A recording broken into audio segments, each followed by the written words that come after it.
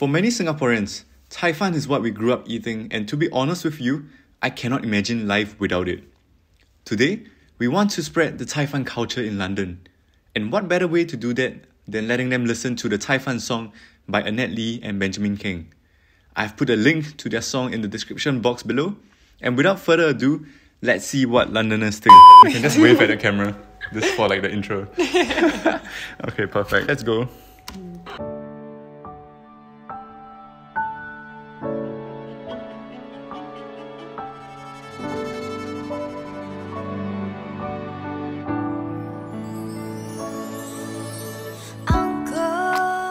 This find it so funny.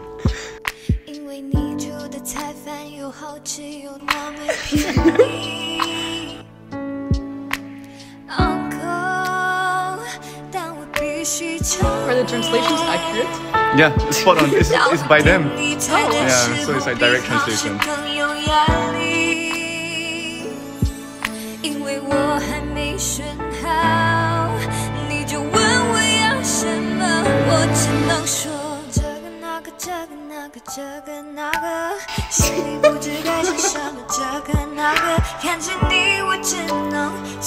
Wait, I have a question. So do you guys, up to this point, do you guys like understand what's going on? No, I have no idea. It's very weird actually. I don't know why she's singing about food, like, and her uncle serving her food and she has to choose. It's actually funny when she says it's harder than exams. Like the chorus? Is it actually his uncle? Okay, so it's not an actual uncle. So in Singapore, what happens is like we call like people we don't know of like a higher age, like uncle and auntie. Oh, we do the same. Oh, you guys do the same? Yeah. Where are you guys from? Peru. Peru. Wow. So it's like okay. to our, I would call her mom like Tia. That's like Okay. aunt. For us, it's like not just your friends, like parents and everything, but like even strangers, complete strangers, like serving you food. As long as usually they are of like older age, which they usually are, you can call them auntie and uncle. So it's like a respectful. Yes. So even like a cab driver, you would call them uncle. Oh. Yeah. We do it, but only to like older people we know and we're like acquaintances. Okay. So I would never go to ask, like order food and go like Tio, Tia. Yeah. Like, food. That would be weird. Yeah. That's fair. It's I so would, cool like- though, Tio. It sounds like a Greek god. Do you have something like this where you come from? Not really. Not really? Okay. Yeah, but anyways, Spanish. so the chorus is like 这个那个这个那个. Do you get what that means? Like the translation is this and that, this and that. Ah, yeah. Yeah, like food. Yeah, so what does it mean? Like why is it this and that? They're like Different selecting everything they want. No, so the funny story behind this is we can't really name the dishes in Mandarin. So everyone just goes like 这个 and 那个, that means like this one and that one. I do that sometimes. You do that sometimes. Let's continue.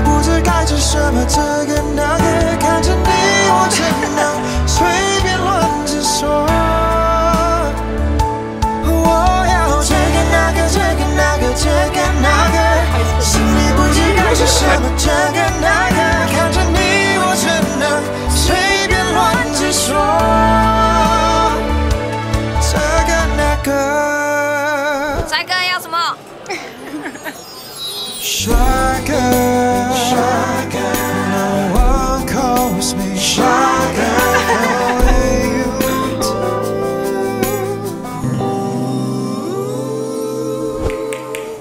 美女，菜打包。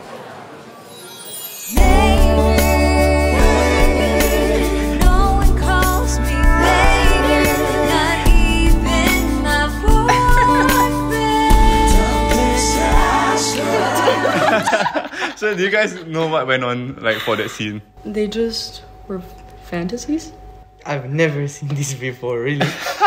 Is this like super odd to you? Like something you can understand? Yes, but it actually follows a story. You know, when you watch it, you know, they go because when they say to the guy uncle and the girl auntie, they call them as well with handsome boy.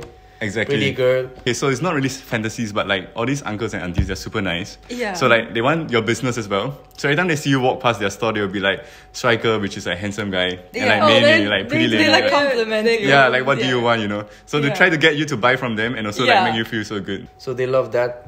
That's like a good thing. So that's why they go back. Yeah, I know. Like a... Does this happen in Peru? Yeah, that does happen. Okay, that's super nice. Go to the markets in Peru. They're like, very welcoming. That's so nice. Yeah, well, welcoming and like try to like say nice stuff to you so that you can go to their like stall. And that's amazing. Yeah, they're very nice. I'm starting to feel like Peru and Singapore are really similar. Yeah, places. me too. It's a good marketing strategy. Right. And does this like happen in your country or like in London for you in general? In the UK, it never happened before. Same. And in my country, it's not something that people usually do. Like it's not very cultural. We have a very different. Yeah, it's not very common. I see. Okay. 现在我了解为什么我每次还会去你 stressful 的店，因为当你叫我的美女帅哥，it just somehow hits different。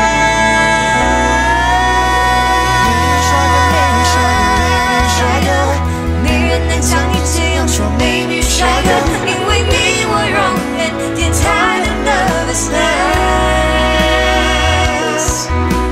这个那个，心里不知该是什么。这个那个，看着你我只能随便乱着说。这个那个。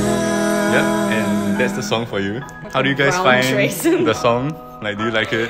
Yeah, if there had no subtitles and no food, I think like someone's declaring their love to me. It's such a nice like movie so song. romantic. Yeah, it's so romantic. Right? So you like just listen to it on its own. It sounds like a love song, right? It sounds like a love song. Yeah, like So- if you would put me that, like I said, no food and just like the people in the how do you say, in the theater and just like No the melody. translation. Yeah. No translation, no food. That's nice. Oh, it feels like a love story. How do you guys find like the song? Like, is it like representative? Like, do you learn more about the Singapore culture, or is like, are you even more confused now having watched this? No, I feel like it's very similar. as Yeah, what we learn have. more about it. Yeah, we Okay. also have that a lot back home, and it does make me realize that okay, if I get called like pretty lady and like randomly in Singapore, because they probably want me to go there. You should come over. Then you I get want to caught go. there. I was just saying, it was in my like bucket list. I want to Really? go to Singapore. Oh Yeah, wow. so Okay. bad. The story behind this is like Caifan means like Cai means vegetables in Chinese, and fan is like rice.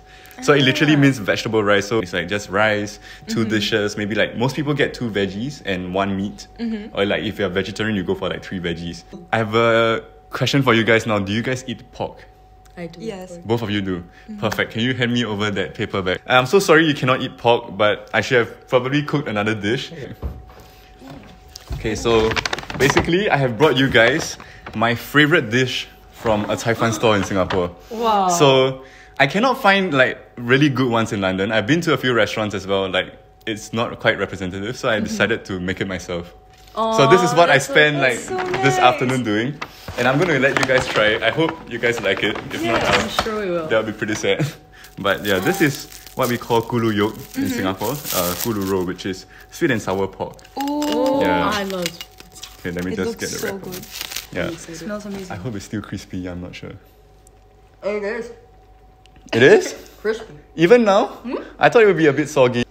It's really good. Really? You cook this from cereal? From scratch, yes. So I followed a recipe online. Yeah. This is really good. It's Thank you so amazing. much. Yeah, No thank you worries. so much. This is brain food that you guys need for It's the for the day. perfect study break. Nice. This is done more for my mental health than actual LSE services. Or you go to Chinatown, most shops will have this. But the standards are very, very different. I've tried really good ones, and I've tried really bad ones. I went to an all-you-can-eat, and it was really good in Chinatown. Similar one. Oh, okay. That's nice. That's nice. It's really good. That's all you can eat for like what, 10 pounds? 10 pounds. 11 pounds. Wow. We're here in Chinatown. There's a steal. Oh my god, please plug the location. Inside here. Help yourself to the last piece. I am a This fan is your of last this. chance. No, I'm good. I am a had fan. poke before here. Okay. You were starving.